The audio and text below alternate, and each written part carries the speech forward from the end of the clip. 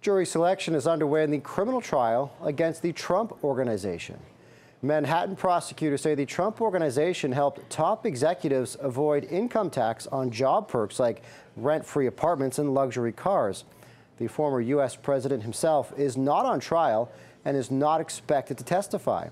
Once jury selection is complete, a trial is expected to last at least 4 weeks. And there's more bad press for the former U.S. President Donald Trump over the weekend. We learned the House committee investigating the January 6th attack says it won't let Donald Trump testify live on television.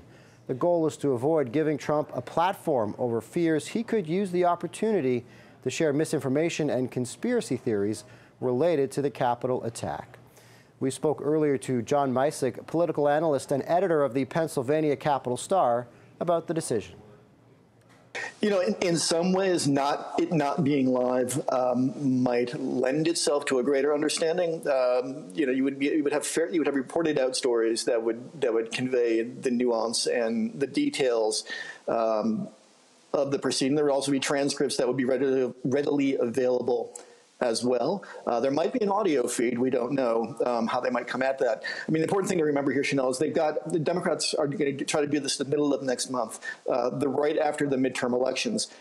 If they lose control of Congress and Republicans take over, there's every chance that this committee will blink out of existence in the new year. So this is their one big chance to get Donald Trump in the chair.